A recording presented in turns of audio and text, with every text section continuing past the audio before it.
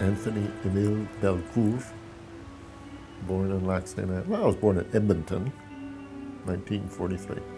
Dad had 3 jobs at one time when I was in high school. He worked at the university as a janitor, and then he worked for 2 grocery chains at night doing janitor work.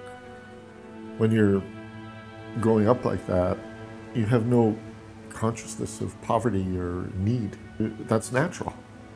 It's not unusual. Dad would be home for a little while, then he'd be gone.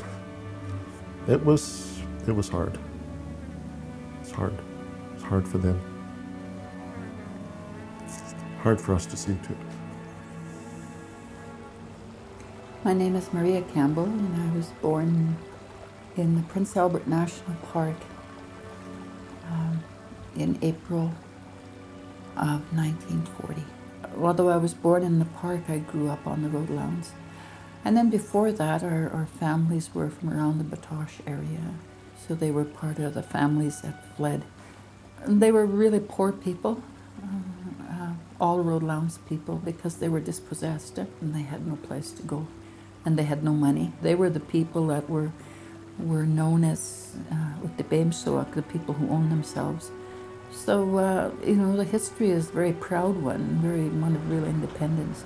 One of the phrases in my back of my head for years and years, it's still there, was my dad, when I got involved in Métis politics, he would say, "We got to get our land back, son. We got to get our land back." Because the only important thing for my grandmother, my great-grandmother, really bottom line was land. You know, that we get our land back, that we were able to. It's not like we ever owned land, but that we had a right to the land.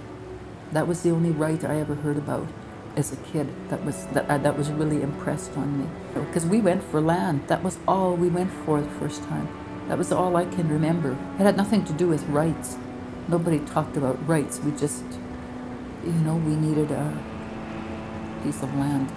That's what Rail talked about too. That was what the Métis talked about in the 1800s, is land. We need a place to build our homes, to be able to stay there and not get chased out.